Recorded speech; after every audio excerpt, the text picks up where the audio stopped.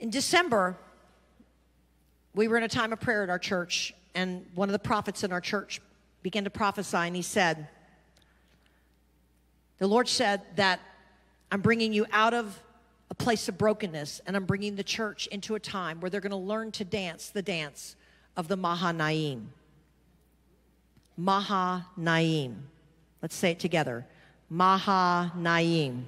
Good Hebrew. All right. So Jacob went his way, and the angels of God met him. When Jacob saw them, he said, this is God's camp, and he called the name of that place Mahanaim. Mahanaim means two camps or two armies.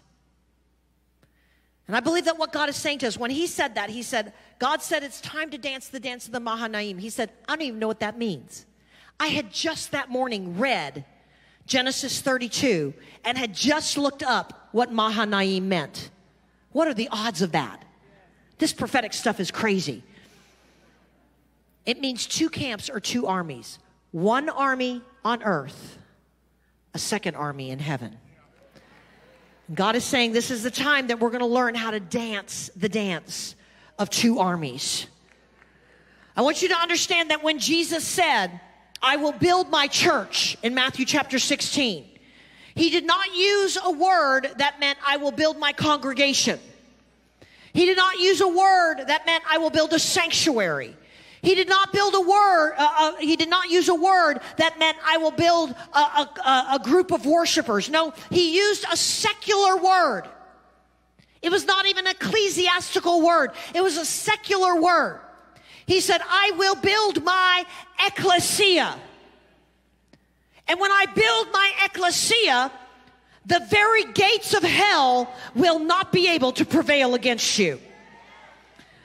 He chose a word that was well known in the Roman culture of that day, because previously, several hundred years before, the Greeks actually used this word ecclesia because it actually means called out ones. How many of you have been called out of the kingdom of darkness into the kingdom of God's dear Son? Amen?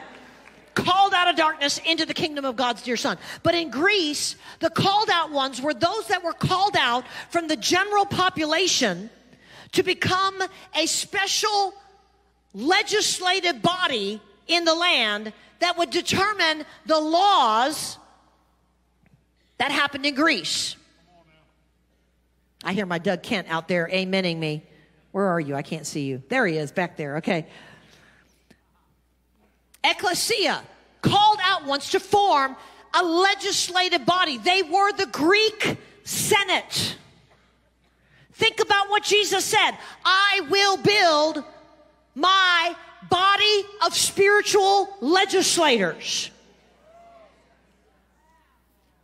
I will build my body of spiritual legislators. And when you understand that you've got legislative authority, the very gates of hell will not prevail against you. As a matter of fact, I will give you the keys of the kingdom, so that whatever you bind will be bound, whatever you loose will be loose. Another translation says it this way: whatever you forbid will be forbidden, whatever you allow will be allowed. Church, let me ask you, what are we forbidding and what are we allowing? We are God's army. We are God's spiritual body of legislators here in this earth that are to be making decrees that shift the spiritual atmosphere, that allow and forbid what's taking place in our territory. This is why Jesus taught us to pray, thy kingdom come, thy will be done on earth as it is in heaven. That phrase literally means to superimpose heaven on earth. This is our job. In your workplace, in your neighborhood, in your schools, to superimpose heaven. How do we do that? We keep bringing the kingdom of heaven in. Into the music industry, into the corporations, into all the places that God has in Nashville. God is saying you are his body of spiritual legislators. Now, when Rome conquered Greece, the Romans also used this term ecclesia, but they used it as a military term. The way that the Romans used it in the days that Jesus was alive, when he said, I will build my ecclesia, here's what the ecclesia was in Rome. It was those that were called out of the general military population to form a specialized task force, military task force, whose assignment was to go into all the newly conquered Roman territories, and their job was make this new territory look just like heaven. Look just like Rome. Build buildings that look like Rome, build roads that look like Rome, and everywhere you go in the ancient world, you can actually find that those cities built amphitheaters, they built Roman roads, they established culture, they established laws, because they replicated Rome in this new territory. Thy kingdom come, superimposing heaven on earth.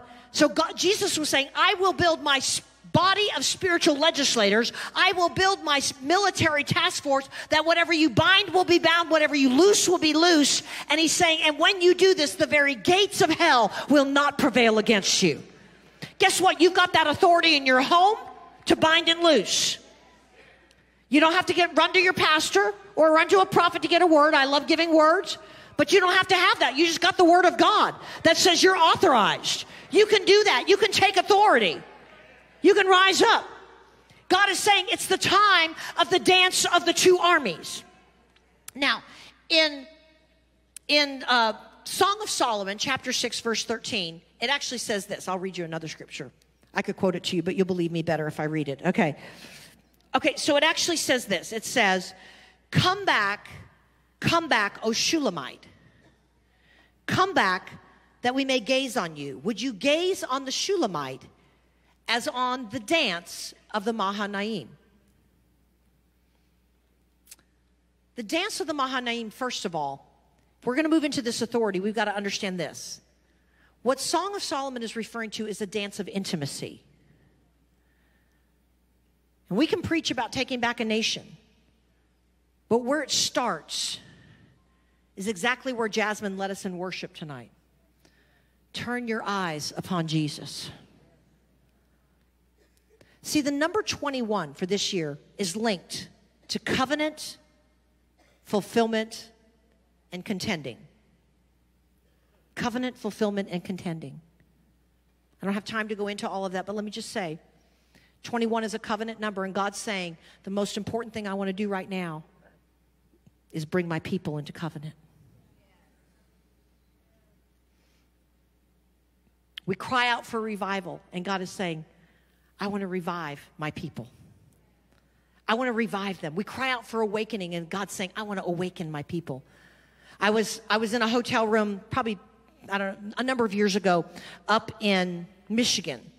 And I woke up that morning, and I had a dream. I'm a dreamer. I have lots and lots of dreams. I had a dream that night, and as I was laying there in bed, I woke up and I was meditating on the dream and thinking about it.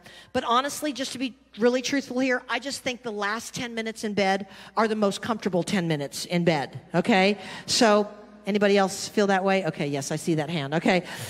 So I was laying there, and I was kind of snuggled in the covers, and I was thinking about this dream, and I was rolled onto my side, and I was all by myself in that hotel room, when suddenly I felt a hand, a physical hand on my shoulder, and it shook me really hard, and I heard a loud voice say, wake up! I was terrified. People would say, oh, I saw an angel. No, I was like, my liver was quivering, okay? It was like terrifying. I didn't actually see the angel, but he was the one that came and shook me, and I sat up in the bed, and I was shaking from head to toe. How many think you might be shaking if you're alone in a room, okay? And I said to the Lord, wow, Lord, I thought I was awake.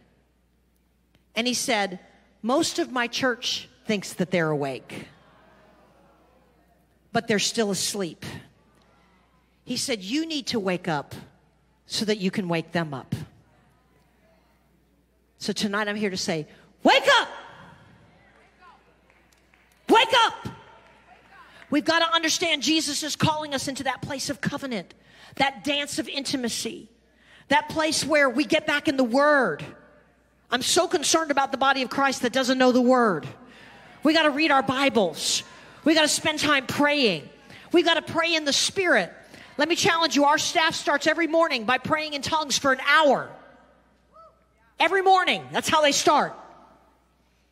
I remember my first time, we were going to divide it up into 24 hours, and I took my first time at 24 hours a few years back, and I got in our sanctuary. I walked around that sanctuary several times, praying in tongues. I took some flags and waved some flags and prayed in tongues. I got on my face for a while, praying in tongues. I got on my knees for a while, praying in tongues. I thought, surely my hour's up. I looked at my watch. It had been 7.5 minutes.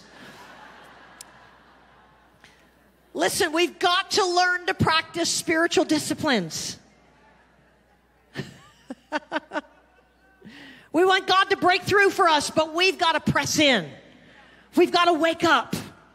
So it's a dance of covenant. It's also, and I think most importantly, a dance of contending. Contending. That means that we got to fight. When it says the angels of God met him, the angels of God met him at Mahanaim. That word met in Hebrew is the word pagah. Pagah. Pagah means they interceded or they got in the way. You understand that's what the word intercede means? It doesn't mean just go into a prayer closet and pray. It means get in the way.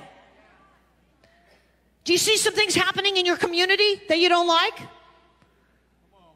Sometimes you got to get in your prayer closet. Other times you got to get out there and get in the way.